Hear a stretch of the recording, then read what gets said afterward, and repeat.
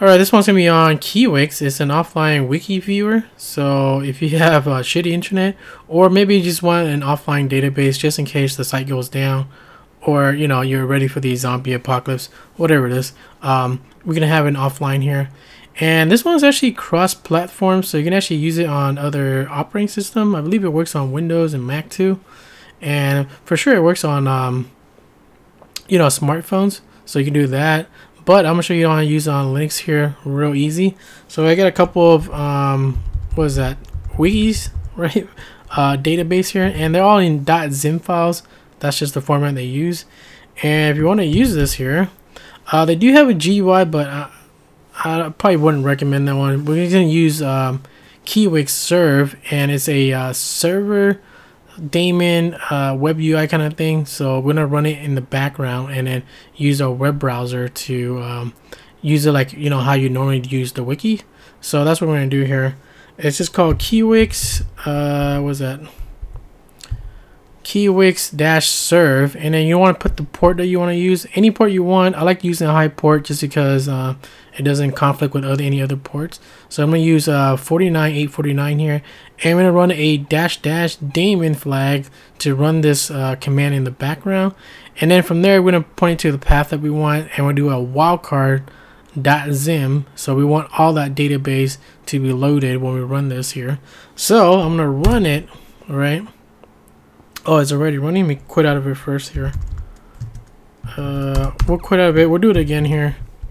So this thing here, we'll run it, right? And it should run it on that port. So all you gotta do is bust out your web browser, and I want to do localhost colon 49849, the port that we used. And look at that, we have it here loaded. And if you want to search, you know, on what was that, our ArchWiki database, we'll just hit load, and from here you can search for, I don't know, whatever thing they have in here, like tmux, right? System D stuff, everyone loves that. And we have it here, you can read up on it, stuff like that. And if you want to go back to the library and choose a different one, you could, like let's say this one is the Unix Linux Stack Exchange, right? And we're gonna load this one here, and if I want to search for sed, right, and I can get some examples of how to use sed. You know, people give you answers and they have it in here, right? So they have that. Now that's pretty much it for the program. You can use this, you know, for offline, a quick look at, you know, whatever the database is. So this one's from Game of Thrones. So some of them might be missing images depending on how they rip the you know, the wikis for different wikis they have. Anyways, they have it for like everything you can think of, really.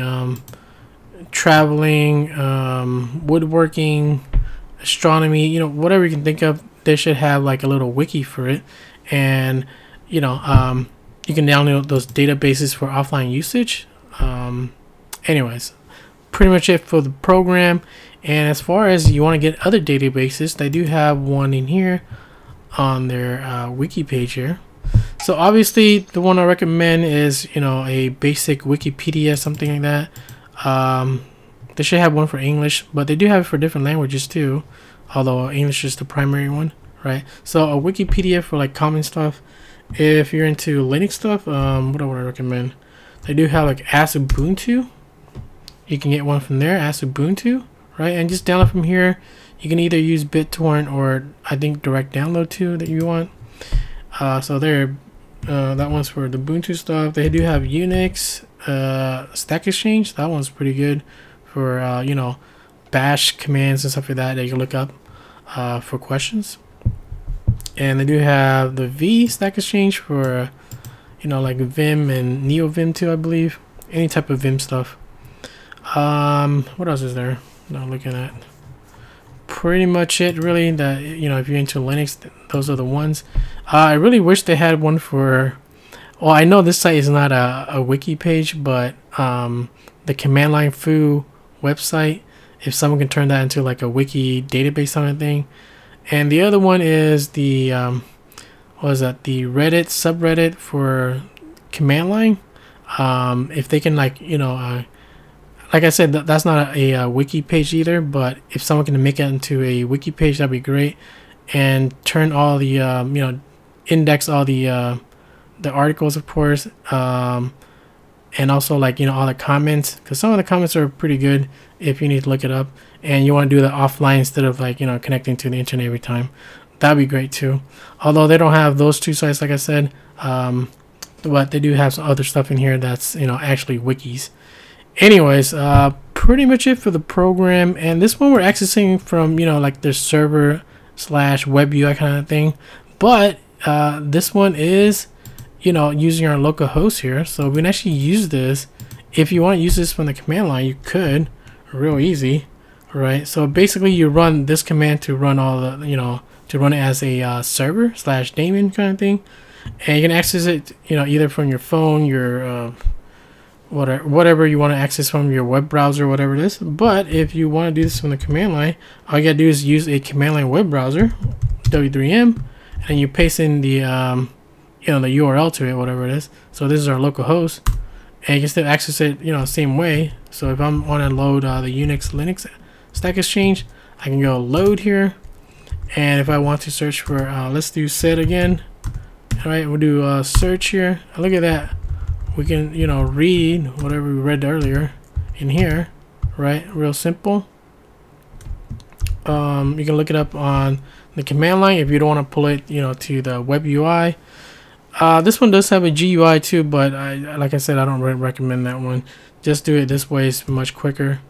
Pretty much it for the program, really. And I did create an aliases for this because I got really lazy trying to remember what the hell the command was.